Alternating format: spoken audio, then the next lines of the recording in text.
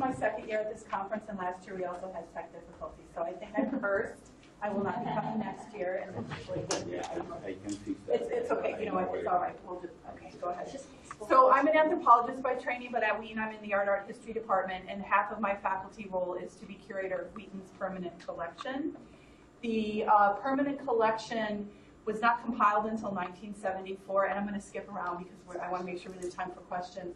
The collection wasn't compiled until 1974, but the very first objects came on campus in 1834 when the seminary was founded, because of course the founding family wanted to be recognized as the founders of the institution, so they gave portraits and they also gave landscapes to decorate what was then a very, very small campus. Over time, there were alumni and their families and friends of Wheaton and even strangers who donated objects to the institution.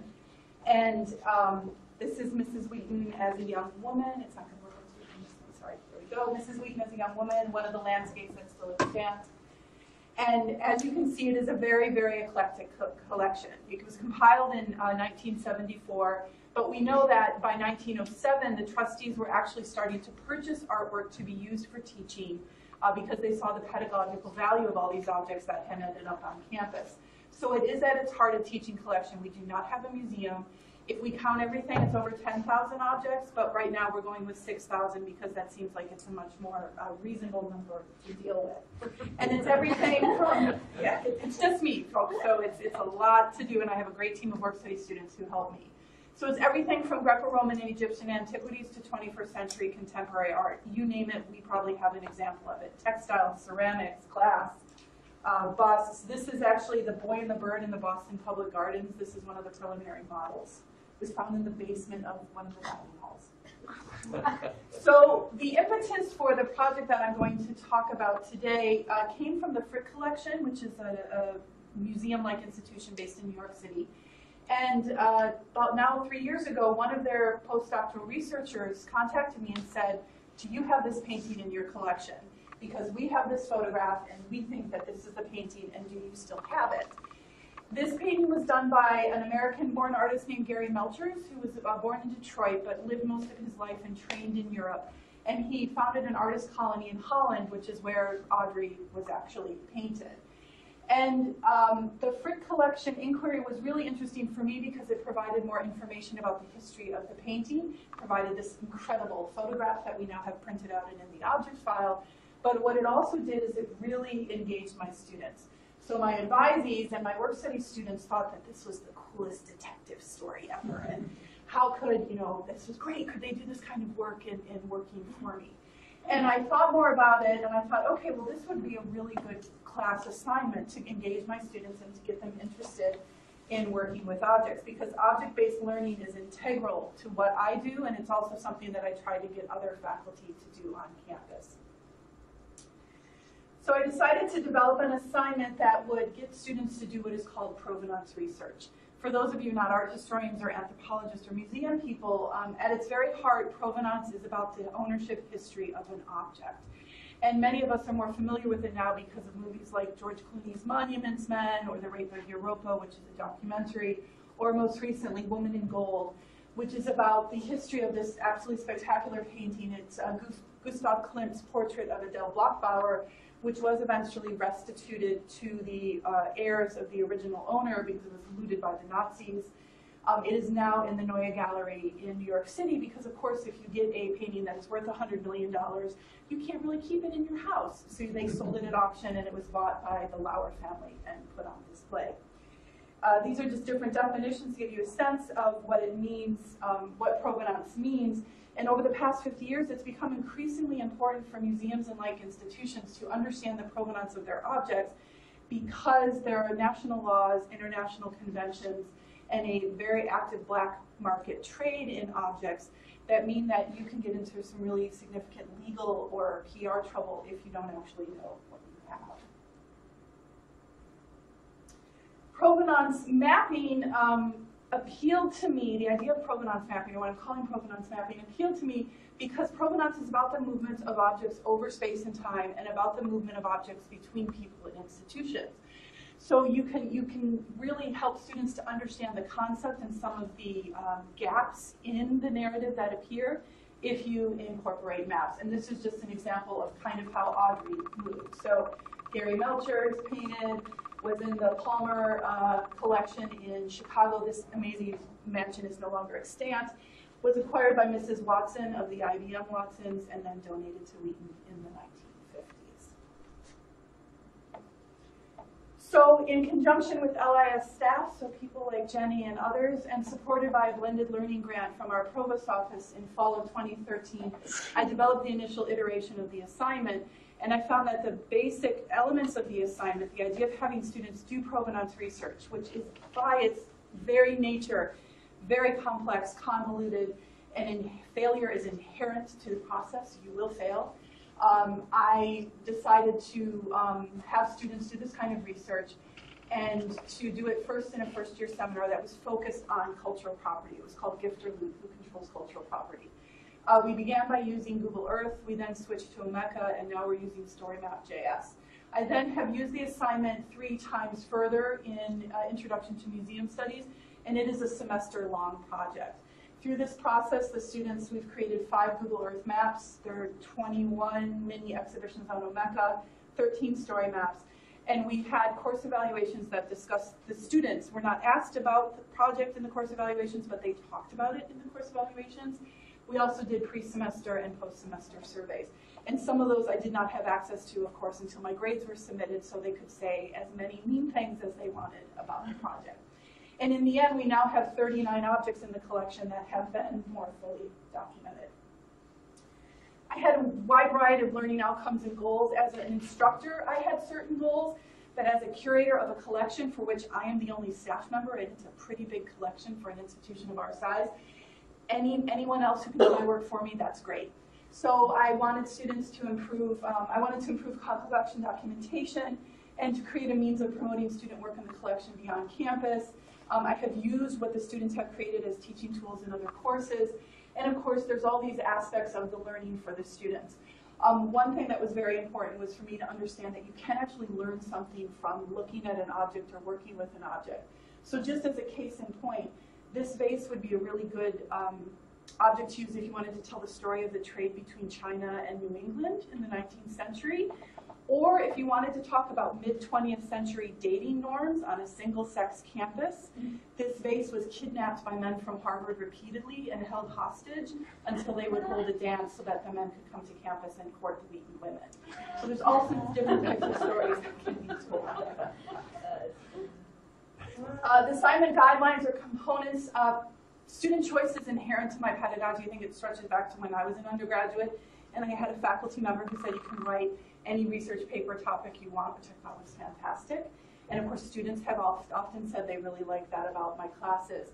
So the students were allowed to choose an object from a Google Doc list, and it was a list of you name it type of object we had it. So Native North American baskets, Egyptian Coptic textiles, this lovely vase that we now know was probably looted because of student research, and it gave them an opportunity to choose something about which they were interested, so they would be invested in the project. The components of the project, some of them were graded, some of them were not, and they were due over the course of the semester so that they didn't leave all the work until the very end, because again, I didn't want any of them to fail the class or the assignment. I was happy if they failed to find out the provenance narrative, but I also wanted to make sure that there was a way for me to see the progress as they were going on. They also had access to a wide variety of resources. If any of you have collections on your campus, I know Bryn Mawr does, anyone here from the 5 colleges, you have amazing collections. You can do this type of work. You can work with any staff you have ties to the collection and do this type of work. This was probably, in many ways, the most helpful genealogical websites, which you can access for free. I did eventually buy subscriptions to make it easier. Students were able to reach out to faculty and staff, donors, gallery, auction house staff. I mean, we were emailing with people in China and Japan. It was really fantastic. I did, however, control this access. It had to be facilitated to me because, of course, I didn't want them emailing an esteemed professor in Tokyo and saying, hey, professor, I was just wondering. And so it was very formal language and talking about professionalization and how they can carry that forward into their post-career. This is Marjorie Dell Jones, who's one of our major alumni donors to the collection. The first time it was used again was in fall of 2013 with the first year seminar. It is a first year seminar, so the students were not necessarily interested in museum studies or art history. They were ended up doing over 12 different majors. The 15 students are in 12 different majors. And I decided to have them do a team-based project because first year seminar, we want students to do team-based projects. And of course they hated that, hated it. But they really loved the idea of the project. And in the class evaluation, just the standard class evaluation, 42% of them said that this project was one of the strongest elements of the course. So completely unprompted, they really, really liked it. They ended up working on 5 different objects, and we used Google Earth. And you saw Domingo, how the globe was made, so you can imagine that happening with this object going over space and time. They, however, found that Google Earth was very clunky. It was awkward. It was not intuitive. And one of them said, although it looked cool, it was more trouble than it was worth. 83% of the students, however, in the post-project survey said that they would definitely choose to do this project again and would prefer it over traditional research paper. In spring of 2014, so the following semester, continued with the basic concept of the project, but decided to use Omeka, which is an online content management software. Wheaton was unable to host Omeka on its servers, so I paid for a subscription, which I have to continue to maintain in order to maintain the content, which is problematic. We also ran into challenges. All the students had to have admin level access, which meant that they could, of course, delete everything. Ironically, it was another faculty member who deleted the entire exhibition. It wasn't one of the students. But it also meant, for example, in terms of grading, the students could go back in and change things after the due date. So I had to wipe out all their admin status as soon as the assignment was due. They did really, they liked Omeka in many ways because they felt like they had a really visible example of their work, real good evidence of their work. But Omeka, as some of you might have seen in the previous presentation yesterday, one of the presenters, there's a lot of metadata fields involved, and it is very technical, and it does take a great deal of work to do it. So I thought, okay, well, let's figure out what else we can do. We also had issues. The mapping function only worked if you hosted it on your servers, which we were not doing, and you didn't have that great spinning globe kind of idea. So we then decided to try StoryMap. So StoryMap.js, as Jade has already mentioned, comes out of Night Lab. It is considered to be very intuitive. It's pretty easy to use. I am not a tech person, and within an hour I was able to flail my way around, whereas it took me 9 hours to get reasonably proficient with Omeka. It has options for students to modify the map style and also the background, so you would have this cohesive look to all the projects, but they could be individualized, which of course students really love. And I'll just show you very quickly so you can see an example of what one of these looks like. Although Domingo actually showed his.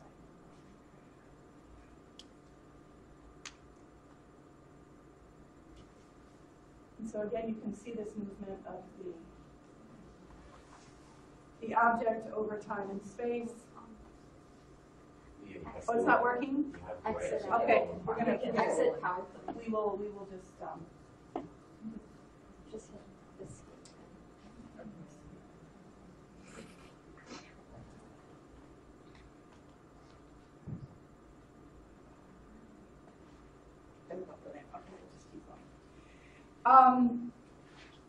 Although far from perfect, StoryMap has worked the best of any of these projects that I have, of these mapping technologies that I've used. Students' biggest complaint had nothing to do with the technology. I asked them to do a research report, a StoryMap, and a research log, and they felt that those were, what's the word, redundant. It was too redundant. And so what I've decided to do is I'm going to eliminate the research report, and instead I'm going to grade the research log because that they felt was much more valuable. Again, I did do some surveys of the students. I apologize. We have had a lot of turnover in our LIS staff, and of course I don't want to see the surveys that the students are doing because I don't want it to influence anything I might think about grading them. And when people left and their Google accounts were eliminated, the surveys were wiped out when their Google accounts disappeared. So I don't actually have the pre-semester survey for this. But as you can see, the majority of students, overwhelming majority of students, did actually prefer these projects to a traditional research paper. And on a scale of 1 to 5, with 5 being strongly agree, the majority of students agreed and heading towards strongly agreed that the projects improved their research and writing skills, improved their facility with public speaking, for example. Importantly for me, this is just to make this very clear, the idea of reading objects and images. This is the Bar Gamma Grace. We knew very little about it except that it was called the Bar Gamma Grace. You see this rounded cliff formation here? Oh, of course it disappears. I'm really cursing. And then here we discovered that it was from St. John's Harbor in New Brunswick. And that's an early 20th century photograph of St. John's Harbor, and you can actually see those rounded cliffs here and here as well. It added documentation to the collection, and students really liked that service learning component of the project. They felt like it had a real world effect, the work that they were doing. And the biggest challenge, and I will say that this is an anomaly, it's the worst evaluation I ever got as an instructor in 9 years of teaching, was from a very few students who felt that there was no way that I could grade them fairly, because how could I grade them fairly on a project like this if I didn't know what the answer was? And of course that was inherent to the entire process. And I did try to explain that and be very clear about it, but for some students that was challenging. Again, very, very, very few. The majority of them really loved the project. This student, I use her as an example. I have permission to use their names in case you're wondering. So this is Wheaton, class of 2015. She was a psychology major. This is the Japanese textile that she researched. And she basically failed to learn much of anything new about it. We still don't even know what it is. Like, we have no idea what this object was used for. But she earned one of the highest grades in the class, in the course, on the assignment, because she was documenting what she was doing and she was being very methodical about it. And in reflecting on the project, she said that the project now makes me feel confident. She's not a native English speaker, so it's literally what she said is, the project makes me feel confidence when I tackle a problem doing research. That's my last slide. Going forward, as I mentioned, I'm going to modify the grading components and remove the report and the research log. I will continue using StoryMap.js because it works best for my purposes for this project, and students seem to like it. But I will try to increase clarity about the learning to fail model that is inherent to the project. Again, it was really only that one student and a couple of friends who had issues with it. And also try to incorporate more required meetings with LIS staff so they have support from the technology side and also the research side. And then one of the challenges which Jade mentioned is where do these go after they're created and how do you get them ready for public view? And right now none of these maps are publicly accessible because I haven't had the time to make the edits to them to enable them to be publicly accessible. And in the case of StoryMap.js, you have to use a Gmail account to log in, and I don't have their passwords or their logins. And so StoryMap staff are actually working with me right now to try and transfer ownership of those maps to me so that I can access them. And we're contemplating, there's another form of StoryMap called a gigapixel, which is one giant image. This is kind of one map. And I'm contemplating having a class do a project where they would track the different objects on campus that are displayed using a gigapixel story map instead of the one where you have the